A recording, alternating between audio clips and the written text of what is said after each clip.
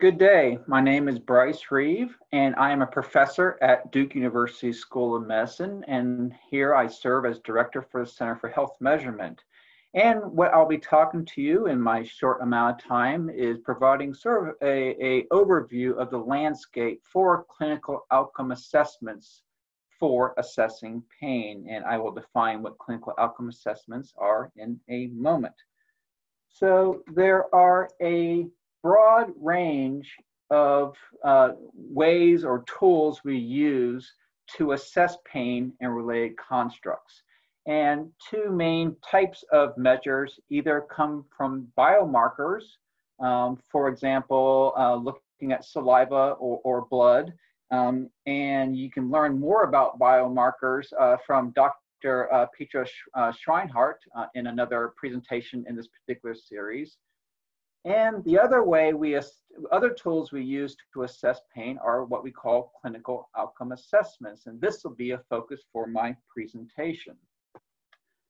So there are lots of tools that fall under the umbrella or are within the toolbox of clinical outcome assessments. And basically the differences among these tools depend on where is the source of information we're collecting to evaluate or assess a person's pain level. The ideal, or what is considered the gold standard, is that each individual person or patient should be able to report on what her or his pain level and pain experiences are. And so here we're looking at an example from the PROMIS system, which is their 11-point numeric rating scale, which asks, in the past 7 days, how would you rate your pain on average? And you can see a score of 0 represents no pain, and a score of 10 represents worst imaginable pain. So again, patient-reported outcomes are the ideal type of way that we would collect any type of information about pain. If you want to learn a lot more details about patient-reported outcome measures, I encourage you to watch the video from Dr. Robert Edwards from Harvard, who will go in much more in depth than I will about PRO measures. Now, when the person can't self-report, and it could be because they're too young, too ill, or just don't want to provide that information, we then have to rely on other sources of information to inform our evaluation of pain. And so the next group of tools I'd like to talk about are clinician-reported measures, and these are clinicians, whether it's physicians, nurses, or physician's assistants that would be filling out a questionnaire to evaluate a patient's pain. And so what you're looking at on the screen for very young children, infants, is what's considered the FLAC scale, the faces, legs, activity, cry, solubility scale. And you can see within this scale, they have the clinician look at different behaviors, pain expressions, whether it's the child's face, legs, activity, cry, and solubility. And then you can see the clinician can score for each criteria, a score of 0, 1, 2 to represent different levels or severity of pain. If the information is not from clinicians, then we might ask the parents or a caregiver to report on the patient's pain levels. And so those are coined observer-reported outcome measures. And so the point being is that there is an external person that's observing the person or patient's pain levels. And so here's an example of the parent's post-operative pain measure. And you can see there's a series of yes/no questions like, does the child whine or complain more than usual, cry more easily than usual, play less than usual, etc. Now, typically the next set of performance outcome measures aren't typically for evaluating pain, but might be used to measure constructs related to pain. So if a person's experiencing a lot of pain, that might impact their type of performance, whether it's like a walking distance or grip strength or things like that. So, for performance outcome measures, these are typically done by the patient under the observation of an assistant or a staff member. And so in this particular 6-minute walking distance test, we're seeing how far this particular woman can walk within 6 minutes. And again, the expectation is people that experience a lot of pain will have more limited distance than someone without pain. There's another interesting category for which many are thinking about whether this fits within the toolbox of clinical outcome assessments or as a biomarker. And in fact, there actually could be potential for digital measures fitting in both areas. Now, if the digital measure was something like blood pressure or heart rate, that might be a biomarker. But if we're using a digital measure to assess activity, that might fall under the umbrella of a clinical outcome assessment. And again, the thinking there is a person might be less active if they're experiencing severe levels of pain. Now, the important thing to note, whether the information about pain is coming from a biomarker or from a clinical outcome assessment, is they all have some level of error associated with them. There is no perfect assessment of pain, regardless of the source or the type of source. One of the quotes I really like is from a German physicist, Dr. Werner Heisenberg, who said, "What we observe in nature itself, but not nature exposed to our method of questioning." And so the point, what I love about this quote here is it sort of reminds us is that we're applying a set of tools to try to capture this pain experience. And again, all these tools have some type of error. And so our goal as methodologists and researchers is try to reduce the error or noise around those pain assessments. So as we think about pain, what I'd like to think about in terms of thinking of a framework of how we think about assessing pain, I'd like to think about pain in this framework of thinking about the lifespan. And the lifespan, if you think about it, because we're interested in research, whether we're interested in very young babies, where we're trying to identify what would be appropriate sort of therapeutic or intervention to reduce acute pain in babies and infants, all the way up to looking at research of pain in adults and older adults. And so for us and for people like me who spend their whole career thinking about how we measure these types of constructs, it's important that we take the lifespan in consideration, both in terms of the outcomes we want to measure. And you'll see at the top here, above my lifespan, I've included several pain constructs, such as pain intensity, pain frequency, or how much interference in the person's life the pain is impacting. And then below this framework are the set of clinical outcome assessments or tools we use to assess pain.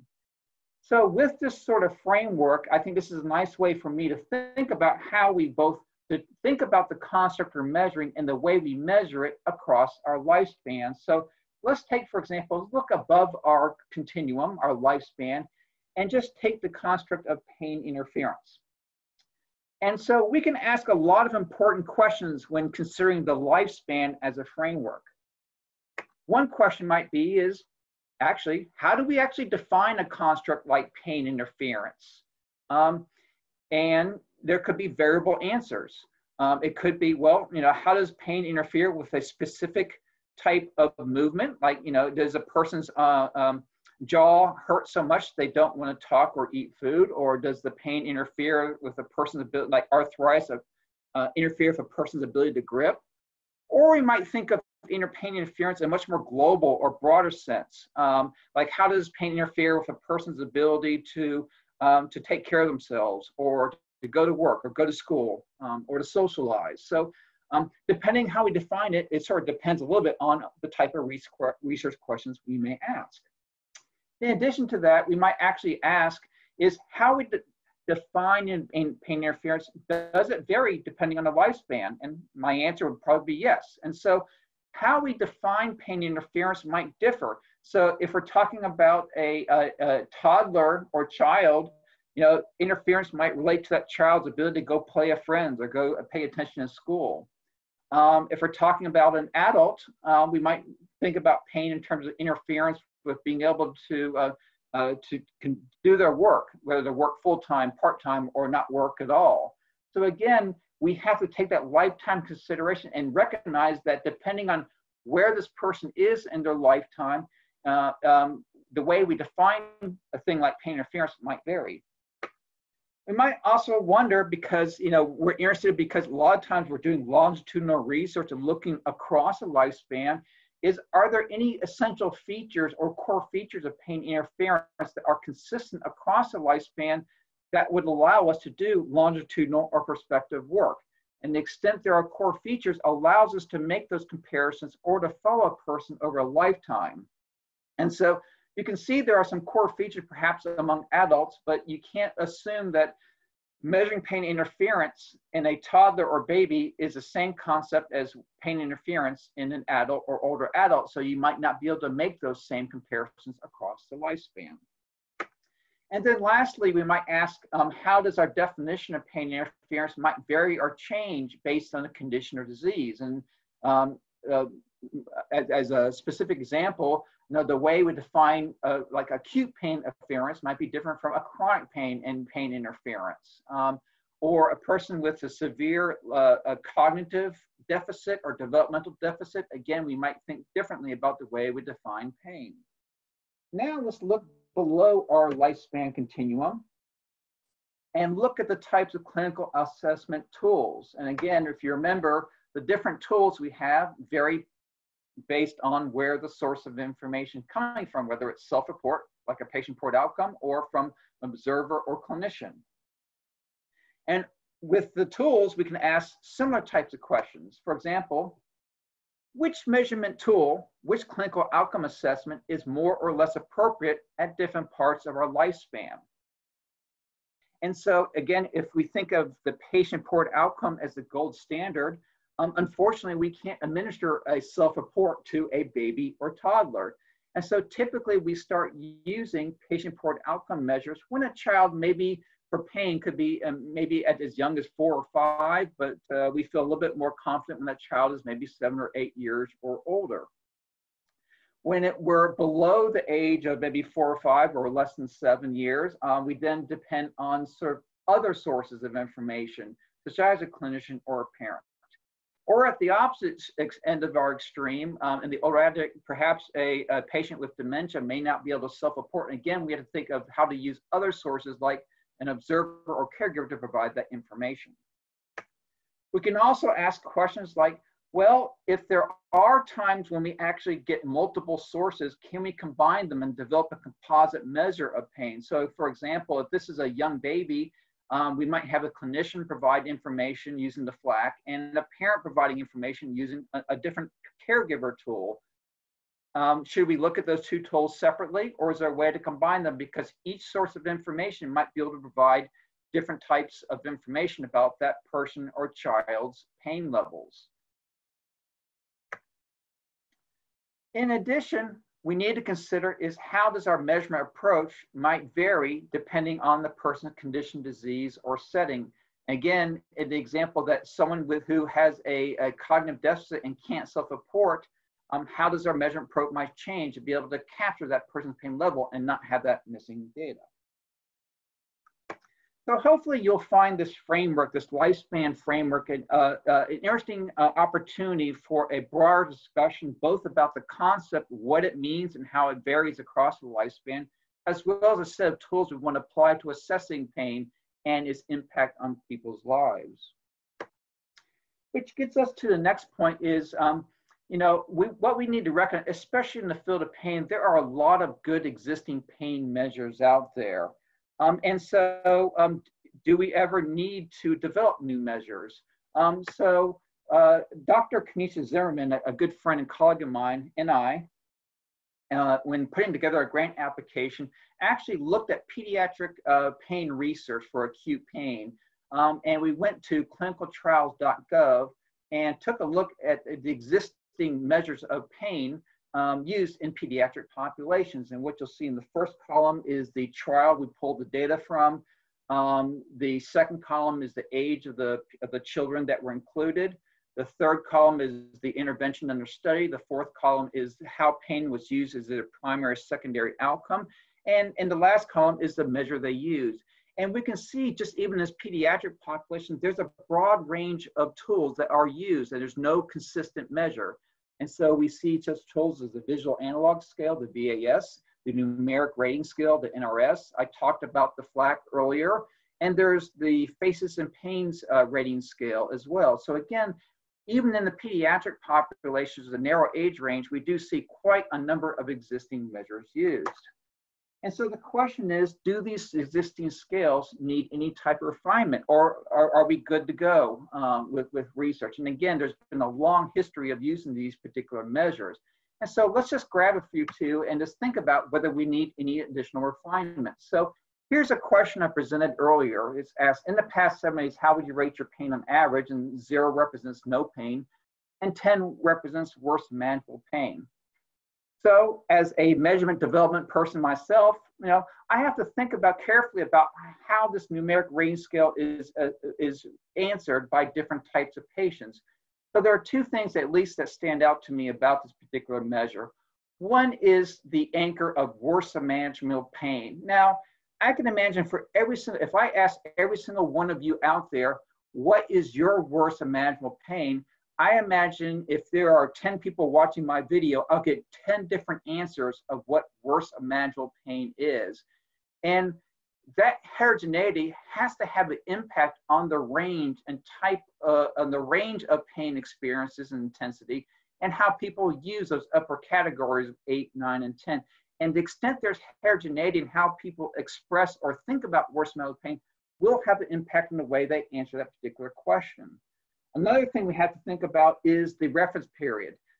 Is past 7 days, should we use 1 week? Well, for chronic pain, that might be appropriate, but for acute pain, it might vary within a day or across days. So how does a person answer that question? Another scale is the FACES pain rating scale. And this is typically developed for young kids who can't read. And so these faces are supposed to help out for them to be able to judge which face to answer to represent their level of pain. Now, again, just looking at this as a developer, when I look at the faces, I wonder, does those faces actually represent pain levels, or would a child think of those faces to represent sadness instead of pain? If you look at no hurt at the very bottom left, is it necessary that a child without pain should be very happy? I don't know. Or a child with severe pain will be crying? I don't know overall. And so another thing you could look at is the numbers. Why is the happy 0 and where did 1 go? Then there's 2, 4, 6, 8, 10. So why are we skipping that? And for children, they might not understand why numbers are being skipped in that continuum. So again, we have to ask why does it have to be this way? So are there ways we can take really good existing skills like these and actually improve upon them? And so that leads me to my last and sort of summary slide for today. And just what I want to note is that our field of how we assess pain continues to advance and move forward in a number of different ways. And so, as I alluded to in the previous slide, I think there are continual opportunities for us to rethink the way we ask our questions about pain and provide maybe more valid and more appropriate response categories for different types of our population, whether it be younger or older, sicker or non-sicker, whether acute pain or chronic pain. Also, you'll see there's initiatives, especially sponsored by the FDA, to move towards having a more core set of both clinical outcome assessments and the endpoints that are used to evaluate whether a drug is effective or not. As I showed you for the pediatric case, there's a wide range of assessments that are being used. And can we move towards having a more core, centralized set of tools? Therefore, we have the ability to compare results across multiple studies or trials. Third, we're starting to think about how to use digital technology to get more frequent pain assessment. And one example is ecological momentary assessment research, where a person or patient might actually have their smartphone or a watch with them at all times. And throughout the day and throughout the week, this watch or this app on a phone can ping the patient, and we can get more frequent assessments of pain to be able to see the trajectory of pain within a day and across days. We also need to think carefully how to use all these different tools together or independently to assess pain-related constructs and get a much more broader and comprehensive evaluation of pain and how it impacts patient lives. And then my last point, and where I'll stop here, is we need to make sure as we're evolving our ways we define pain and measure pain, we need to make sure we include multiple stakeholders. Now, the most important stakeholder are actually patient and patient advocates, because they should be one to help us think about, again, how we define what this pain construct is, what's the components of pain, and what we should be determining as how to measure in a trial, and then also what represents meaningful change from the patient perspective. So with that, I thank you for your time and look forward to our subsequent discussion.